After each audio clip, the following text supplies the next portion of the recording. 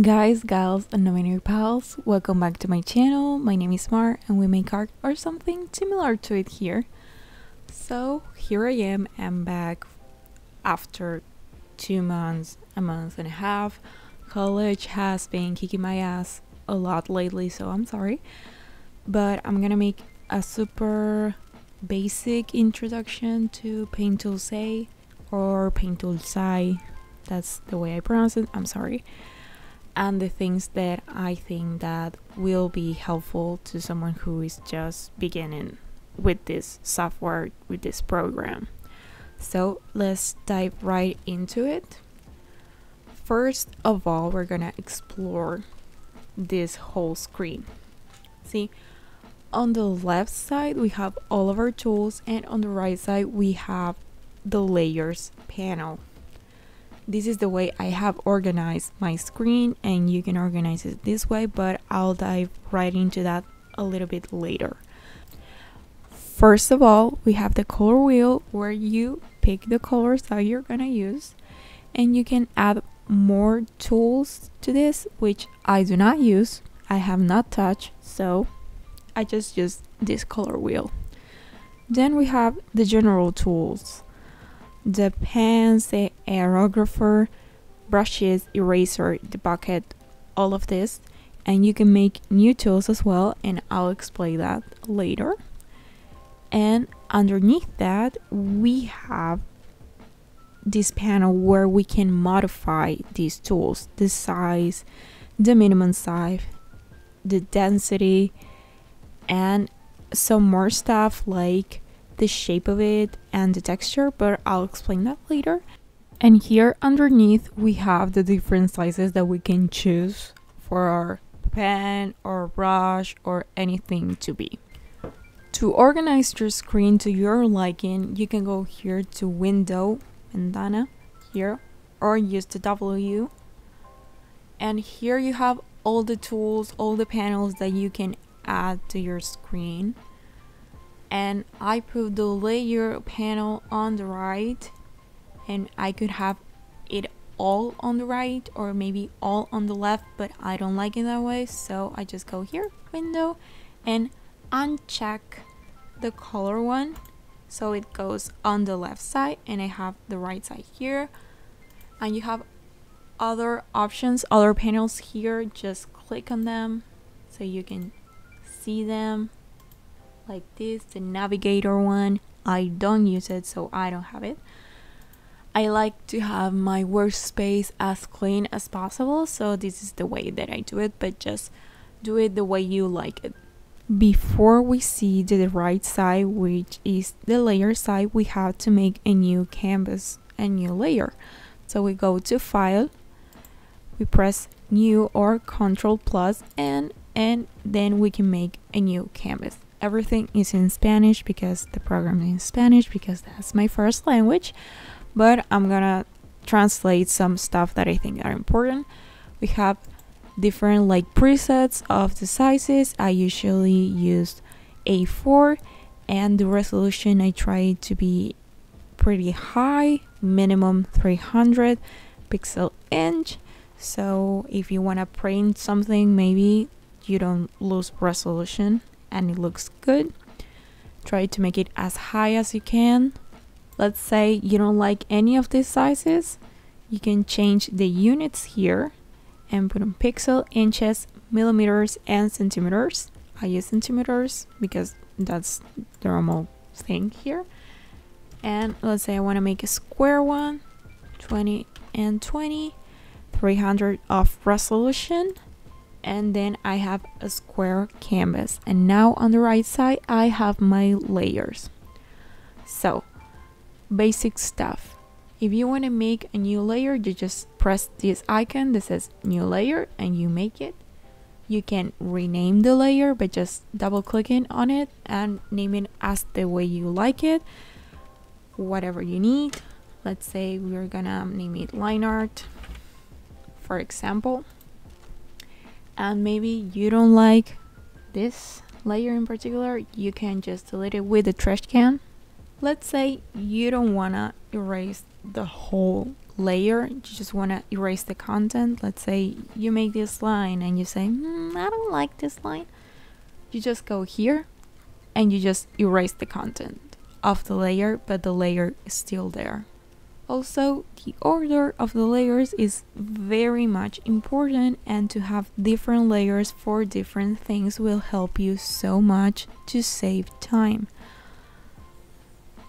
Because if I have done this on the same layer and I wanted to erase something, let's say I want to erase this part, I will end up erasing both colors, both lines. But now that I have it on different layers, there's no problem. If I want to erase this line here, I just go to this layer and just erase it. There, and I did not erase the top layer.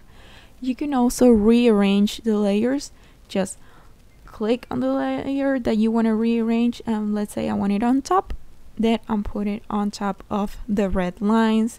If not, I just put it back underneath the other layer. And now let's say that I'm sure about these two lines, that I like them and I want them to merge them into one layer. I just use this one that says morph underneath. I think that's the right translation. And there we go, we just have it in one layer. Also, if you want to be more organized with your work, let's say you're making the line art of a drawing that you're doing, whatever it is. Let's say this is your line art. I'm sorry if this looks awful. This is super quick. Let's say you're making this, and then on another layer you want to make the hair, and in another layer you want to paint the eye. Let's say you want to do that, but you don't want to do it all in one layer and you have it on different layers, and it's all about line art. So you make a folder here and you grab the different layers and you put it inside the folder, and you can name the folder line art. So you work here, and if you click on the eye, it disappears, and if you click back on, you can see it again. It's not that disappears, it's no longer visible, but it's still there. The content is still there. It's not like you're erasing it. And maybe you're sure about this and you just want to merge it. It's the same as we did before, but now it looks like a folder, and you just click on it and you have one layer of it. Now I'm going to show you some shortcuts that I'm sure that will be helpful for you, because I think everyone uses these kind of shortcuts. The first of all is to go one step back with Ctrl+Z. I think it's pronounced Z, but on the screen you will see it written. Just in case, you can go back. I don't know the limit in Paint Tool SAI of how many steps back you can go, but there are many, but don't trust this all the way. Ctrl+Z, step back, step back, step back, step back. And let's say that you went a step back more than you wanted to, you can go a step further with Ctrl+Y, and it does it again. But let's say that you're super proud about your drawing. Save it as many times as you can. For a shortcut, you just press Ctrl+Shift+S and you can save as. So I'm gonna save it as face, and there, save. I already saved it, so there's no problem. But let's say I make a lot of progress with my drawing, and please, I encourage you to please save all the time. With Ctrl+S, you are saving little by little. So if there's any power out or something like that, your computer stops working, the program stops working, you know you save your progress. So please, every once in a while you make a little bit of progress, a considerable progress, just press Ctrl+S. I use it all the time. I save progress all the time because once I made a whole drawing of Bakugo and I lost it because the computer stopped working. It was so sad. There was nothing saved, so please do this. Let's say you want to select the whole drawing and you want to move it. You just press Ctrl A and you have select all. And with this right here, this is the move tool. You just like move it with that. And to deselect, you press Ctrl D and it deselects the selection. Let's say you want to select a small part of the drawing. Let's say you want to select this heart right here. You can use this selection tool that is a square or rectangular shape. This one that is a free selection tool, or the magic wand. The magic wand works really good, but if all the lines are touching each other, like this, you see it selected this, but not this or this, obviously because they're not touching, but it's pretty good whatsoever. I'm gonna use the freehand selection tool here, and let's say I want to make it a little bit smaller, so I press Ctrl T to transform. And if you want to keep the proportion of your transformation, use Shift while you're transforming your selection so it maintains the proportion. If not, if you lose Shift, no matter what, it will change the proportion. But if you lost Shift along the way, just press Shift again and it will regain the proportion. Don't worry about it. I'm gonna leave it there and Ctrl D to deselect. Also, if you want to use the moving tool, you can just press Ctrl and there you have it. Obviously, you're just moving the things that are inside of the layer that you're selecting. You're not gonna be able to move anything else besides the content of this particular layer. And another one that's pretty basic, maybe, but you don't know, maybe you don't like the heart anymore, just Ctrl X, it will cut it. But as you may know or may not know, when you cut something, it gets copied. So if you press Ctrl V, it will paste again in a new layer. When you paste things in this program, usually in any program, when you paste things, they are pasted on different layers, remember that. And again, let's say I just want to copy this heart, Ctrl C and Ctrl V, and there we have it. And to deselect, Ctrl D. You see, we have different layers with different hearts. Before I go on with other shortcuts, there are other things that you should know. Is that here, this is a new layer of Linework. Linework in Paint Tool SAI is the most similar thing to vectors that you can find on Illustrator. This works a lot if you want to make straight lines or modify some points like this. Say you want to make a triangle, because there are no shape tools in Paint Tool SAI. There are not, like 0.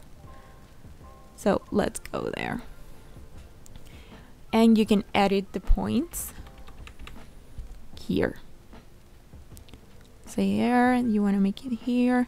I personally don't use Linework like at all because I don't find any usage for this, but I encourage you to just like experiment with this. You can also use the curve tool, that is like the most similar way to make maybe a circle, but I don't make circles this way. I don't think they look good. Particularly, I just try to make them freehand. Also, with the pen, it corrects a little bit of the trace that you're drawing, but it's not my gig. I don't like it very much. So let's delete that. Some other stuff that you may want to know, maybe you are seeing your drawing and you're like, it looks kind of weird, but I don't know why. You can flip the canvas horizontally just by pressing the letter H like that. and maybe you can see the inconsistencies because you're used to watching your drawing from one point of view, from one side. So I recommend you to just flip it with the H. Also, you can rotate with these little arrows here. I can also rotate it with the, I don't know how it's pronounced, it's like the delayed one, but it's written with an S. I'm gonna put the name on the screen. Here it's programmed this key to use it to rotate. I don't use it this way because it feels weird. I usually use this keyboard key just to erase stuff, so I just use this one. You can also go back any steps with these arrows right here, or back. You can zoom in or zoom out. You can also just zoom in with the shortcut Control plus or Control less. I don't know how it's called. Let's say you want to explore your drawing. How you do that? With the spacebar, you will see a hand and you can just move your drawing anywhere. This is so helpful. I use it all the time. And when you zoom in with the mouse wheel or Control plus, you will see so close to your drawing and you want to explore all the details. You just spacebar here and you can just explore and make details. Like, don't worry about it, just do what you like. Maybe while you're drawing you feel like your stroke is a little bit weird. There's this little tool up here that is the stabilizer. It does what I said. It stabilizes your stroke, the way you draw, a little bit. Maybe you think, oh, that's cheating. It's not, because when you draw with no stabilizer, it's not like the way you would naturally draw on a piece of paper. It doesn't look like that. And you can modify it to your liking, like this. You just go experimenting. The S7 is the most stabilized that you can have. It's a little bit slower because it's stabilizing while you're drawing. It's not the most natural. I use it when I want to make maybe a circle or something like that, but I don't use it often. I usually have it on 15, from 20 to 15 for stabilizing my stroke. Also here on the tools, like I said before, you can modify them.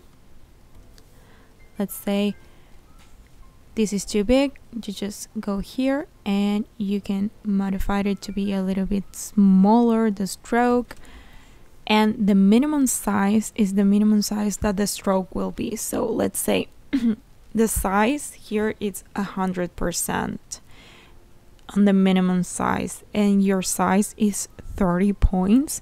So it's not gonna be smaller than 30 points when you draw. You see? It's not smaller than this.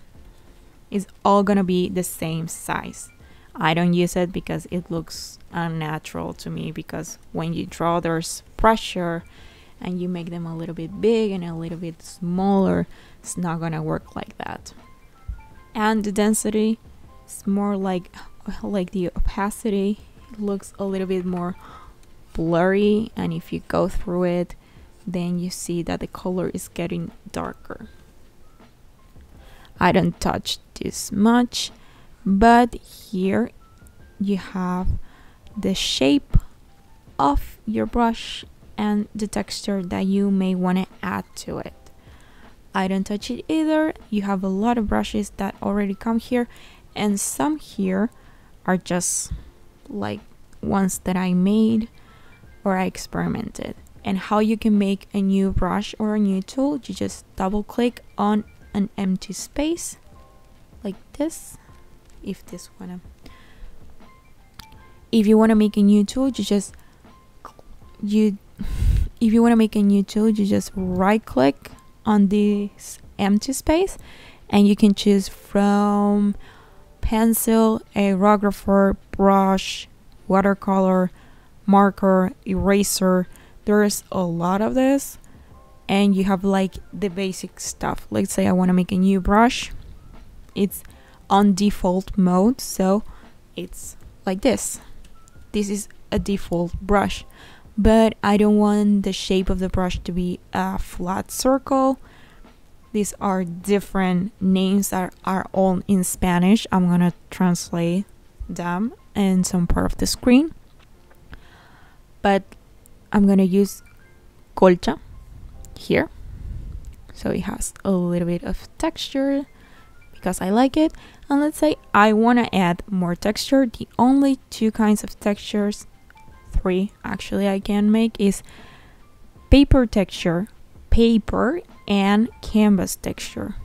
This is paper texture that I don't actually see much of a difference with the original one, and with paper texture you see the difference of the texture. Or you can use canvas texture, and there you go, you see the differences. I encourage you just to experiment, and if you are not sure that you're making it right or not, you can search for brushes in Pinterest. If you put paint tool SAI brushes, you'll find little tutorials with the configuration specifically for that kind of brush to use. And you can also download more textures and more different sizes, different shapes for your brush, but I haven't done that, so I don't know how to do it. I'm sorry. Let's say you want to know more shortcuts. How you do it? You go to Others, Shortcuts here, and you have all shortcuts, all of them. Literally, you put Shift, you have all the shortcuts with Shift. You put Control, all the shortcuts with Control. Same with Alt. And you can even mix them, like Control Alt, you have these shortcuts. And here on the right side, you have the different kinds of shortcuts that you may have on this software. And you see that some of these are like literally empty.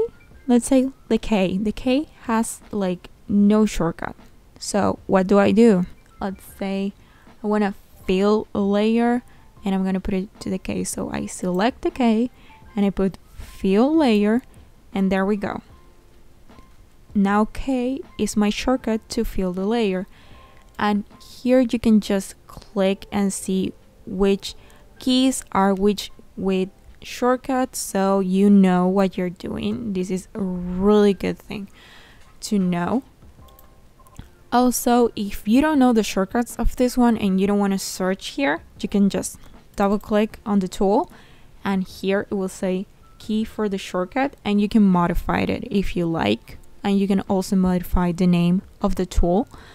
And if you put a shortcut that is already being used for another tool, the program will tell you that, so don't worry about it. You can also put a shortcut for the tools that you made, like this pencil I made. Pencil I love. I put the J for shortcut, so I know this is the one because I use it pretty much all the time for my line art.